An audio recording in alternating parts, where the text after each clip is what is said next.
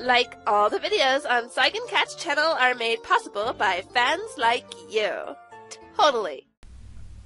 Hello everybody, Saigancat here with a new episode of Sage Advice. We're moving into some Dragon Quest VII content.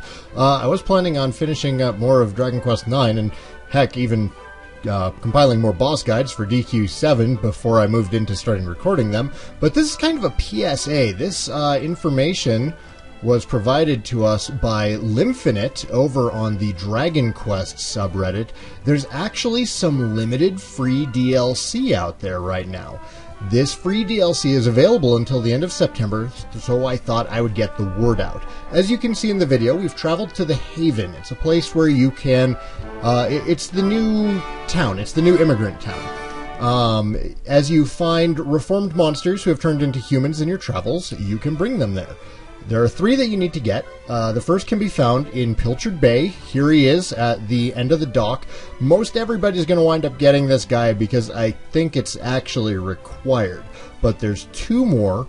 We will show them shortly, as well as their locations. And once you have all 3 of them, you will have access to the download bar. Alright, so here we are in, Esterd. We are now in Esterd.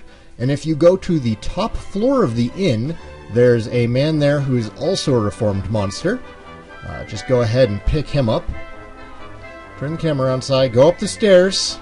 You can do it. This is video from my stream. There he is. You'll find him there right in the bedroom. And then the last member is going to be in LBRY. We'll head there in just a moment. Shaboom. There we are.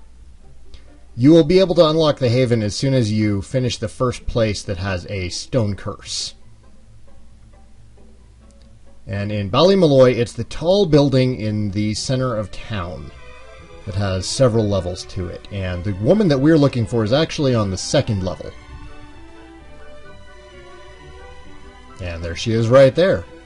Once you have all 3 of them, again, you will have access to the download bar, and you will be able to download 3 different Traveler's tablets. 2 of them are supposed to be level 15, and the 3rd one is level 30.